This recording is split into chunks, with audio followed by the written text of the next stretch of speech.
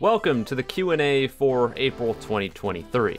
You guys have questions, I have answers, so let's get into it. The first question we have comes from Navethes, sorry if I pronounced your name wrong, and they ask, what was your first experience with shooters, and what was your motivation to start making content about them? Well, in terms of first experience with shooters, I've been playing for years and years and years and years. I don't even know what it would trace back to. Maybe Star Wars Battlefront 2, the original, on the Xbox?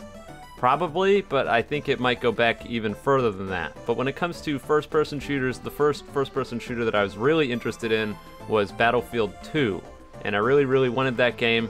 Eventually I got it, and I had a ton of fun with it. But obviously I wasn't making YouTube content or anything when I was a kid. So when it came to making content on first-person shooters, that came around after I was playing a ridiculous amount of Escape from Tarkov, and it was COVID, so I wasn't really doing anything, and I'd always sort of wanted to try to make videos, but I just wasn't sure how to go about it or even where to start. So I just kind of Hail Married it, to be honest. I was just like, you know what, let's throw out some videos and I'll get better with time, and I think that's exactly what happened. It was just on the whim of I enjoy playing, and I hope that I can share my enjoyment with other people. Next question is from Lox Gay, and they ask, will you make more videos like the teaching you how to read and stuff? That was fun as hell, and I wish you would make more. Thank you. When it comes to the teaching people how to read video, that was mostly a one-off. I don't really plan on making anything more like that, especially because the actual making of that video was just a total dumpster fire. I had no idea what I was doing. I didn't make a script, I just sort of guessed. I put it together all in one afternoon. It just sort of happened. And the creativity required to just ad-lib and go for it is not something that I tend to have, so it's almost a wonder that that video even exists to begin with. Improv is not really my forte, which is part of the reason that I think my streams never do nearly as well as my videos. It's just a lot easier to entertain someone in a video when I have the power of editing, but when it comes to recording something like the How to Read video, I need to have an idea of what I'm going to do or say before I do it. And that's just such an outlandish, stupid concept that wasn't even my idea. It was an idea of a friend of mine. So, yeah, I don't know. I wouldn't count on ever seeing anything like that again. Or at the very least, not anytime soon. Triz asks, do you have any plans for the new Subnautica series? I'm not even going to read the rest of that. But what it comes down to with Subnautica is it's still on almost indefinite hiatus because I still don't know how I'm going to go about doing it. I still don't know if I want to do weekly episodes. I still don't know if I want to do just 1 or 2 videos for the whole game. I really genuinely just don't know. And it certainly isn't helped by the fact that coming forward in literally one day as I'm recording this, Jedi Survivor is going to come out, and then like 2 weeks from now, Zelda Tears of the Kingdom is going to come out. So those games, when it comes to single player, will be occupying my time. On that topic, Atari Gamer 99 talks exactly about Fallen Order. They ask if I'm going to be playing the sequel on stream tomorrow, which by the time you've seen this, you'll know that that's not true. I'm not going to be playing it on stream, and I won't even have a stream on Friday, but you'll have already known that because that will be over by now. As it stands, I'm currently planning on playing the game for pretty much the entirety of Friday, maybe putting a video together for it, I don't know. And then if it's topical and I can get it out fast enough, it'll go out on Monday and you'll have already seen it. But if not, then Wednesday it is. But yes, I do want to get a video out on the game and I do want to play it. But you know what? We'll see. Sal Show says, how do you feel about the current state of video games / gaming? It can be fun from time to time, but it gets boring and I wanted your opinion on it. Modern gaming is a bit of an odd landscape because in some ways we've got it a whole lot worse, but in some ways we've got it a whole lot better. So honestly, it's almost a little bit hard to tell. I've been through a fair amount of gaming ages in my life, and I can comfortably say that the one we're in right now is by no means the worst. Battle passes and live service is not the best, but it's a hell of a lot better than locking basically the entirety of a game's DLC content behind random loot boxes. thank God that there was a bunch of legislation and stuff to stamp out the loot box era of gaming, because that was the lowest of the low, and I don't think it will ever get as bad as that. It can, but I would be pretty surprised. That being said, the live service Battle Pass age of gaming certainly is not the ideal. It should be, but it isn't.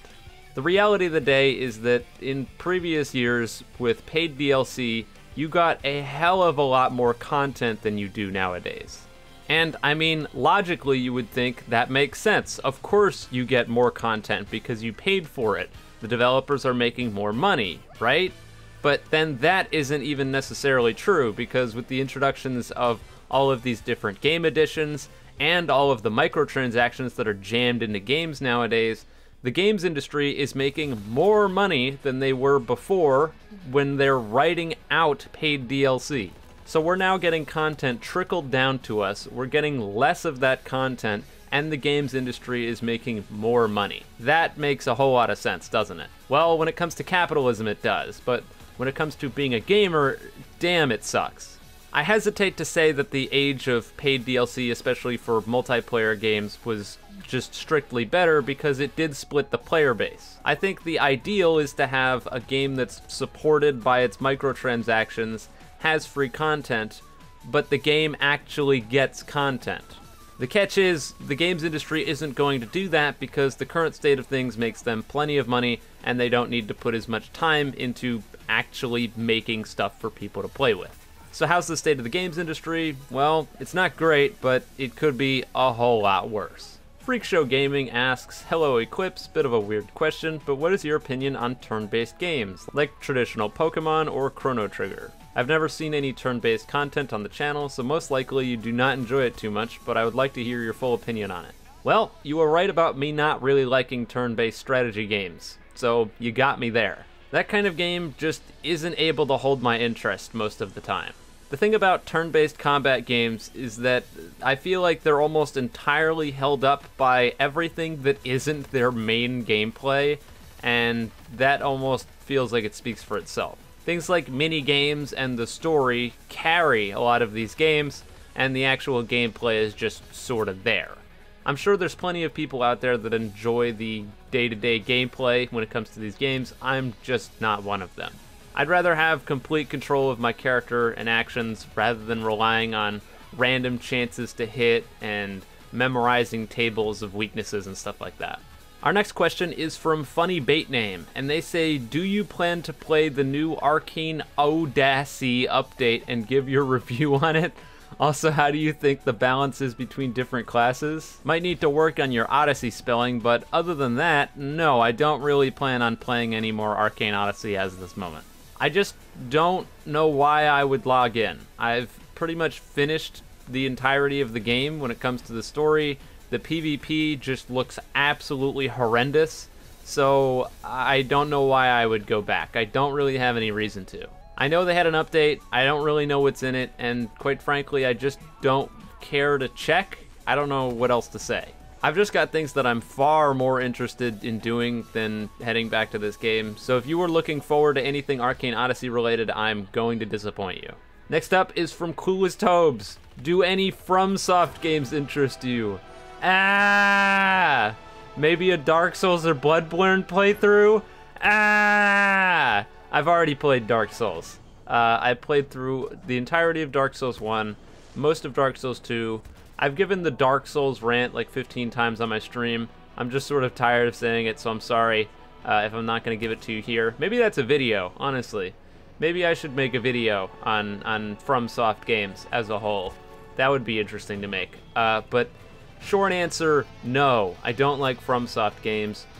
Slightly longer answer, they're ruined by their community when I played them, and they're extremely overrated. Moving on. Evan asks us, hey Eclipse, have you thought of playing VR games or getting a VR headset? And the quick and concise answer to this one is I've not thought about playing any VR games, and I've not really ever considered getting a VR headset. And that mostly stems from the fact that I don't feel like the medium for VR is quite there, and I don't know if it ever will be. VR as a concept seems like it could be really cool, but when it comes to execution, to me it just looks incredibly jank. I don't know how else to put it than that. Whether it be teleporting around the room, because that's how you prevent motion sickness, I think, or the fact that you can just like clip your hands or head through 80% of the things in the game, because again, if you couldn't do that, then you would get sick and throw up, or it would break the game. Just all sorts of jank. VR is just so much jank, and that's just, I don't know, it doesn't really appeal to me.